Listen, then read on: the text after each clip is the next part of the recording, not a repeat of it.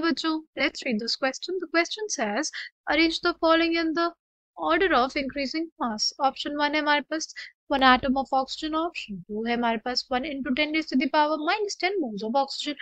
Option 3 है 1 atom of nitrogen. Option 4 है हमारे पास 1 into 10 raised to the power minus 10 moles of copper. Options are given to us. The key concept for this question is, see, basically हमारे पास ना number of moles किसके बराबर होते हैं?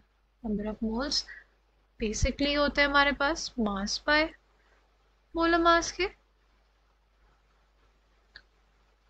और it is also equals to number of elementary entities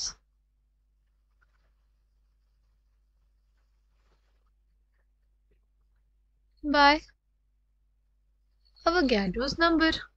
ठीक, अब क्या हो जाएगा हमारे पास?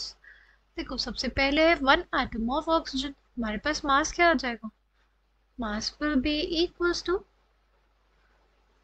atomic mass, which is 16 gram per mole, into number of atoms कितने? 1 by Avogadro's number 6.022 into 10 raised to the power 23 mole inverse. ठीक, हमारे पास कितना आ जाएगा? ये अप्रॉक्सीमेटली हमारे पास 2.6 into 10 raised to the power minus 23 ग्राम के बराबर आएगा. नेक्स्ट क्या है? Next is basically 1 into 10 raised to the power minus 10 moles of oxygen दिए गए हैं. ठीक, नंबर ऑफ मोल्स कितने हैं?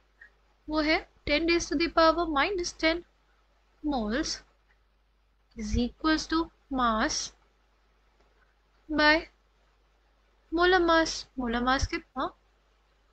इस केस में हम लोग एटॉमिक मास लेंगे ऑक्सीजन का, विच इज 16 ग्राम पर मोल. कितना आ जाएगा? ये हमारे पास आ जाएगा 16 into 10 raised to the power minus 10 gram. Next we have is 1 atom of nitrogen. 1 atom of nitrogen मास हमारे पास कितना आ जाएगा? वो आ जाएगा 14 ग्राम पर मोल into 1 by 6.022 into 10 raised to the power 23 mole inverse.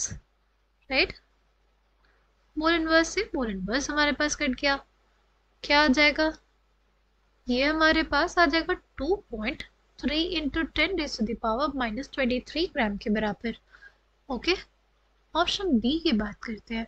Option D is 1 into 10 raised to the power minus 10 moles of copper. ठीक है, moles of copper में पता है 1 into 10 raised to the power minus 10 moles है. मास हमें निकालना है, और कॉपर के लिए जो एटॉमिक मास होता है वो होता है 16 ग्राम पर मोल. मास क्या आ जाएगा हमारे पास? वो आ जाएगा 63.5 into 10 raised to the power minus 10 gram. Now हमें ऑर्डर में अरेंज करना, तो सबसे ज़्यादा वैल्यू किसकी है? वह है हमारे पास ऑप्शन डी में, यानी फोर्थ में. फिर हमारे पास सेकंड में, फिर फर्स्ट में, और फिर थर्ड में. Right, correct answer for this question will be option A. I hope you understood it well. Thank you and all the best.